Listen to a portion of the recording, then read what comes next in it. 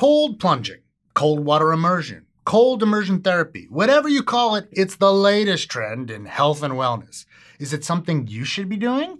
That's the topic of this week's Healthcare Triage.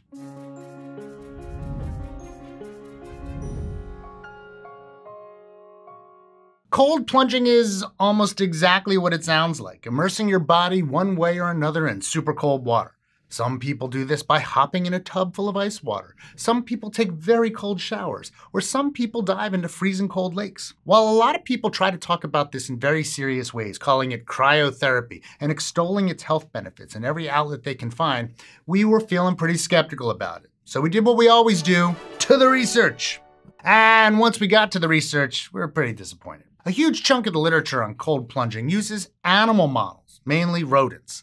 While I've got nothing against rodents, for the most part anyway, I'm not that interested in basing my health choices off of what works for them. We've addressed this before on the show, but it's worth repeating. Rodents are not humans. We can point to many things that appear beneficial in rodents, or things like drugs that have worked in an animal model, but fail in humans. Animal models are critical to science, and we need the information we get from them, but we cannot jump directly from animal data to human outcomes. I also have to point out that water immersion is likely a very different experience for animals, i.e. extremely stressful, than it is for humans. That can matter a lot when measuring some outcomes.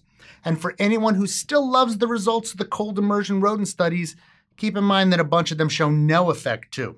There were some human studies, but it's hard to get much out of them because they're very small. They examine all kinds of different outcomes, particularly for athlete performance, and there are lots of mixed results. Some studies report an effect, some studies report no effect, and some studies even report detrimental effects. And most of them look at health measures either during or right after cold immersion. We probably expect there to be some immediate biological reaction to sudden and extreme cold. Taking those measurements doesn't answer any questions about sustainable, long-term health or therapy outcomes. And we'd be remiss if we didn't mention the cold immersion study that recently went viral. This one was looking at life satisfaction and physical composition of Czech army soldiers after cold water exposure. It reported positive results, but a closer look at the study reveals such a hot mess that we're not even sure where to start. So we'll just do a quick summary of the issues that we and others have noticed, including some particularly eyebrow-raising issues discovered in a deeper dive of the data by Nick Brown, one of our favorite self-appointed data police cadets. 1. The study never compares the cold immersion group with the control group. The only comparison they do is of before and after outcomes within each of these groups. Without a comparison to the control group, it's simply not possible to make a statement about how effective the treatment is. 2.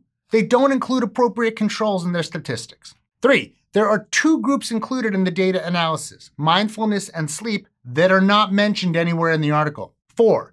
Data from a handful of participants in different groups were excluded without explanation. Other participant data appear to be duplicated, and some participants were assigned to more than one group. 5. And finally, it appears that at least 2 and possibly 5 of the participants are also authors of the paper. I mean, you can't make this stuff up. In the end, things aren't looking great for cold plunging from a scientific point of view. As always, I'm not here to yuck your yum. If you get personal enjoyment out of this trend, by all means, keep it up. But if you're doing it for health benefits while secretly hating it, rest assured that you can drop it without any health guilt. The existing data just aren't compelling. Hey, did you enjoy this episode? You might enjoy this previous episode on Does Cold Weather Cause Colds? We'd appreciate it if you'd like this video and subscribe to the channel down below. And consider going to patreon.com/healthcaretriage where you can help support the show, make it bigger and better. We'd like to especially thank our research associates, Joe Sevitz, Edward Lilleholm, and Brian Nam, and of course, our Surgeon Admiral, Sam.